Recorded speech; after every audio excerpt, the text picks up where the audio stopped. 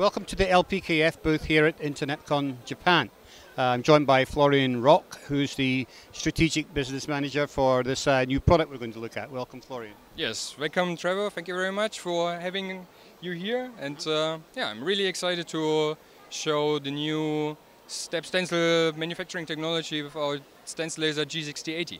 Excellent, excellent. Now, step stencils, of course, have been around for a long time. I mean, people use a lot of usually electroforming or milling or other ways of doing it, but you've come up with a very unique way of being able to use a laser system. For many companies have already got lasers in their factory already. Yes, that's true.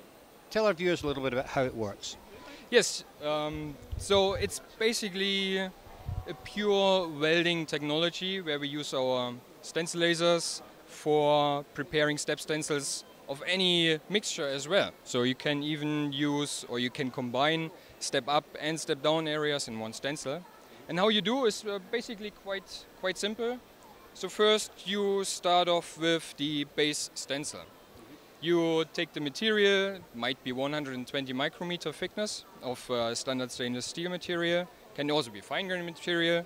So any stainless steel grade is basically possible.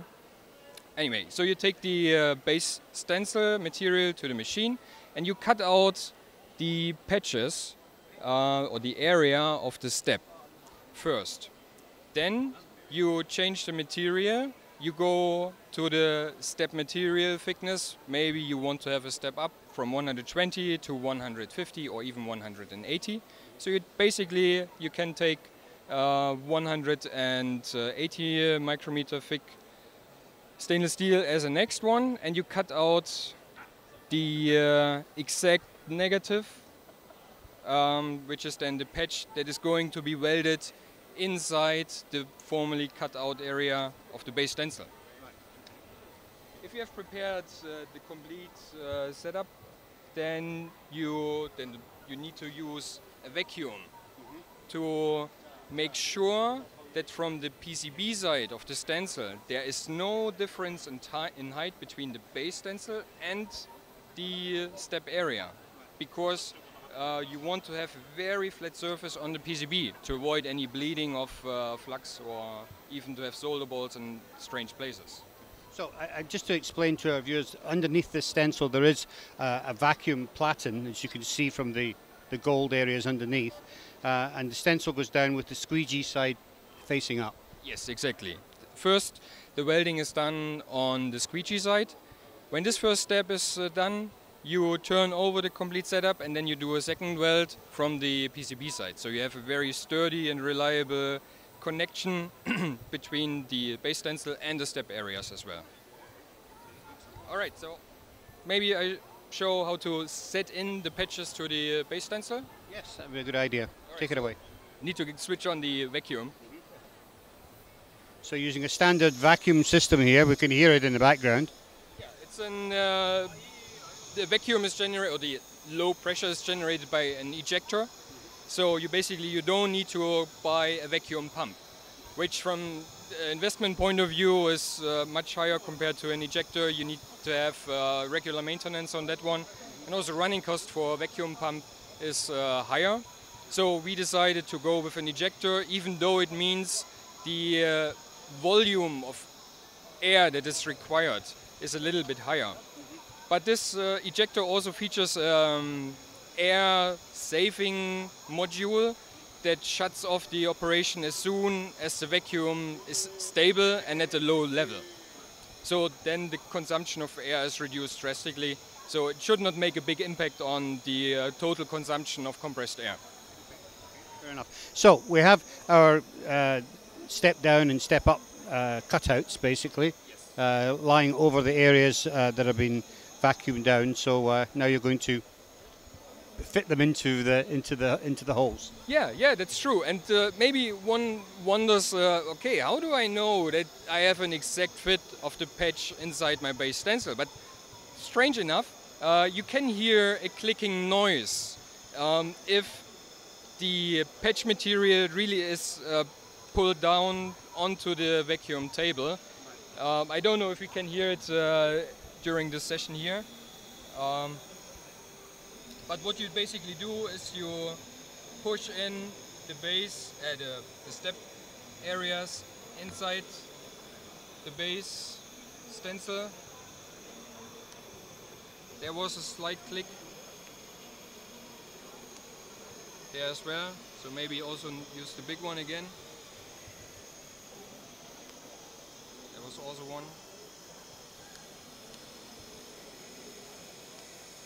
You can also already hear the difference in air flow already. Yes. A little bit. It's already getting. You can hear that there's some air movement beneath the sheet, maybe here in this area. Mm-hmm. And also, as soon as I have fit in all the patches, we can hear. You'll hear the air stopping, basically. The stopping to provide a lot of vacuum. And especially the last patches, they are already, you can feel some good resistance with your fingers.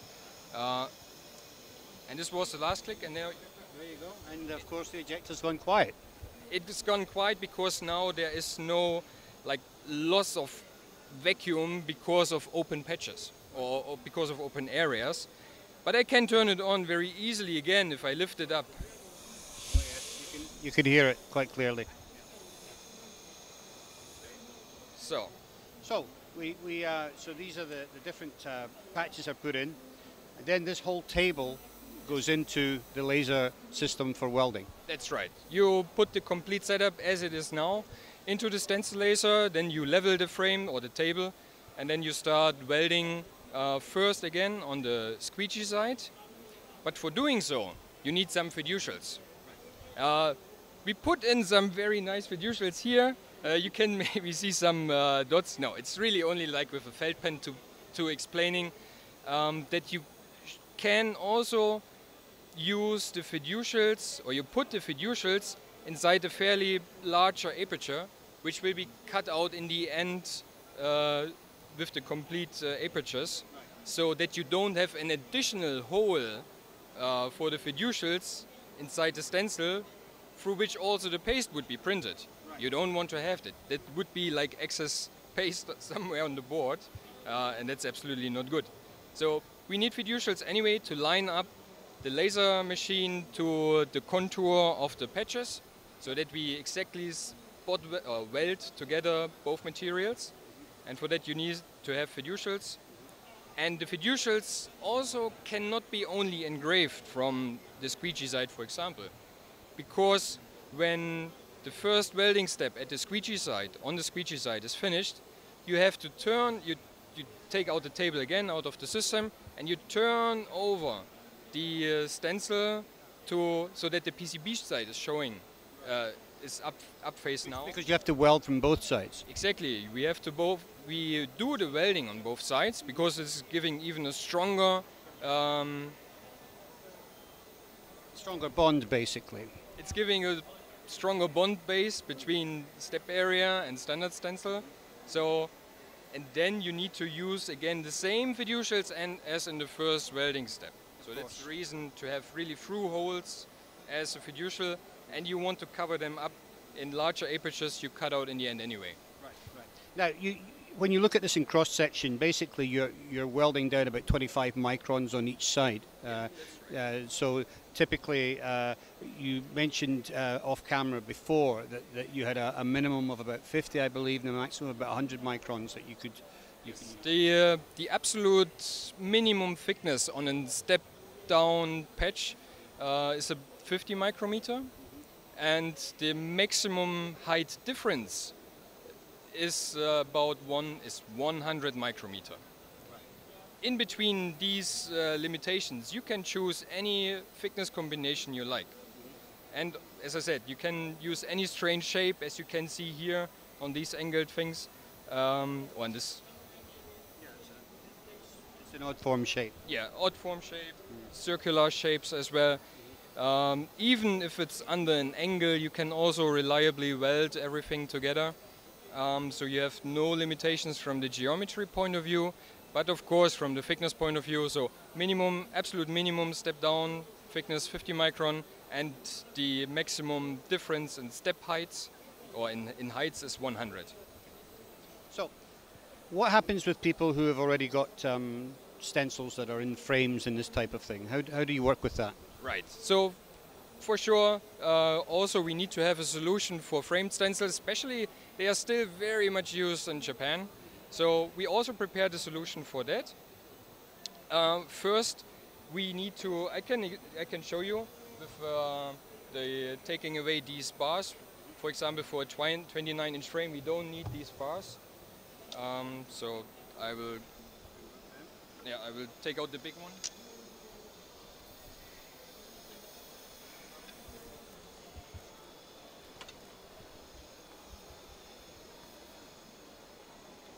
So, for example, this is also stencil for demonstration purposes, of course. It also features different step sizes, different heights, going up and down, any odd shapes you can see again. And please remember, the first welding step is always with the squeegee side facing up. So the first step, even for the framed stencils, is in this configuration. So we have a good contact between the material and the vacuum table. But of course, for the second welding step from the PCB side, what happens then is when you turn over the frame, you now have an offset between the metal and the vacuum table, which is at the level of the black material here. So what we can do, or what we do in that case, is we also take the vacuum table to the same level as the stencil material. So we have to offset the thickness of the profile of the frame. Okay. And this offset is easy done.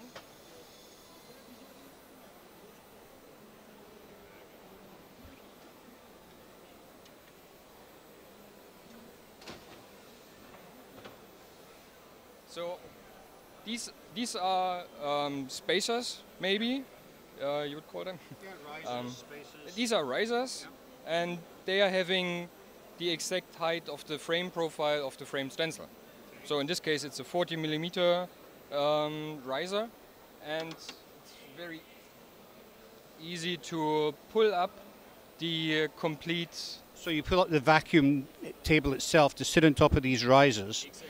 That brings it up to the same level as the stencil that's within the frame. That's true. That's exactly the solution we offer for framed stencils. Okay. And do you accommodate different heights? Yes, we also accommodate different heights. It's to manufacture such a part is fairly easy. So we, as standard equipment, we also provide. We also provide the 30mm profile heights, but as I said, so these risers can machine to fit any profile height of framed stencils. Well, you know, Florian, this is a great system because, I mean, most of these companies already have a laser in-house. Yes, so it's just really the additional tooling and the vacuum system that they have to invest in. What are the other benefits? I mean, what sort of time benefits and things like that do you get out of this? Sure. Yeah, and this is the most important question actually. Why are our customers asking us for a better solution for making step stencils? Because again, when you take a look back at the etching solution or the electroforming solution or even mechanical milling, it takes a lot of resources. May it be time, when you need to ship the material and the data to the etching house, or to prepare the mandrel for electroforming, or you need to use a lot of drill bits for mechanically milling down the complete area, just to let the step up stand above the rest of the material. And this was our motivation, to speed up the process, to offer a faster way of manufacturing so that even same-day deliveries of step stencils become possible. So for preparing a standard step stencil from the base material to the patches to finally cut the stencil as well, it's no more than 1 hour. Wow. So may it be maybe 2 hours when we first get into contact with the customer, preparing all the data, getting all the material, getting all the order process working, until you can call any delivery company and tell them, hey, please pick up the stencil and bring it to there. It's a lot faster than 3 days doing electroforming. It's very much faster, so yeah. And this is one way we believe that is very effective for our customers, but we don't say it's the only way. So, of course, all the other possibilities, they have still their right to be there and right to be used, but we have a good feeling towards that this is being to be quite a popular solution. Certainly a great time saver, and it looks, I would guess, relatively inexpensive to add all this on when you've already got your lasers in place. Sure. Yeah. Especially, yeah, when you compare to a very specialized milling machine, the invest is very, very much lower and very cost efficient, especially for customers who already own their own stencil laser. And presumably there's an element of training goes with this when you install one. Yes, that's a good point, Trevor. Basically, the whole expertise lies within data preparation and also the setting of laser parameters or welding parameters more. For the customer to be able to cover all these new things, we of course offer training from anywhere between 1 day of application training in case the customer is already very firm with data preparation, up to 3 days, for example, as well. But also, for sure, we provide complete tool libraries where all laser parameters are already preset. So it's making it even more easier for the companies to implement it into their already existing manufacturing flow. Well, Florian, I think it's a fantastic system. I think you did a very good job of demonstrating it to us, so thank you very much for that. And thank you for joining us today. Yes, and thank you very much for being here and giving us the chance to introduce this new technology of step stencil welding.